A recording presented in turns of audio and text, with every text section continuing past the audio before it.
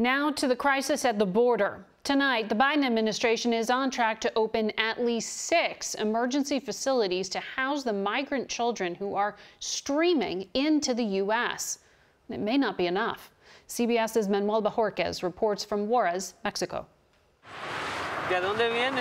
Tonight, migrants keep showing up at the border. ¿Y por qué salen de Guatemala? Why are you leaving Guatemala? Para darle una mejor vida a nuestros hijos. A better life for your children. We met this Guatemalan family crossing the border along with 16-year-old Isabel, who they are helping make the journey too. Entonces allá no tienes mamá? No. Ni papá? No. No father, no mother? ¿Qué pasó con ellos? Ellos están enfermos. They're sick. She says she's hoping to work in the U.S. to support them. Without a parent or legal guardian here, Isabel may be the only one allowed to stay in the U.S. and make her case after being picked up by Border Patrol agents. Today, U.S. Customs and Border Protection released new videos of unaccompanied minors and some adults being held at 2 temporary processing facilities in Texas. More than 16,000 migrant children are currently in U.S. custody, 5,000 of those in the hands of the Border Patrol, who are encountering about 530 unaccompanied minors every day.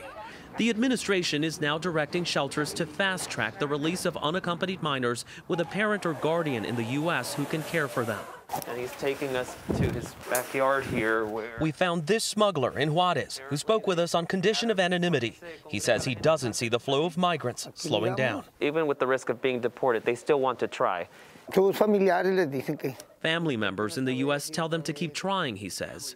He gave us access to his operation, the ladders used to scale the wall, and the holes in this wall to keep an eye out for Border Patrol. $1,000 for a chance to get over. So in 6 months, 80 to 100 people have paid you to get over. Le han pagado para usar las escaleras. But we have watched repeatedly as some migrants end up right here, the bridge leading from El Paso back into Juarez, deported and left with dire options. Try to cross again, seek food and shelter on the streets here, or return home. Margaret?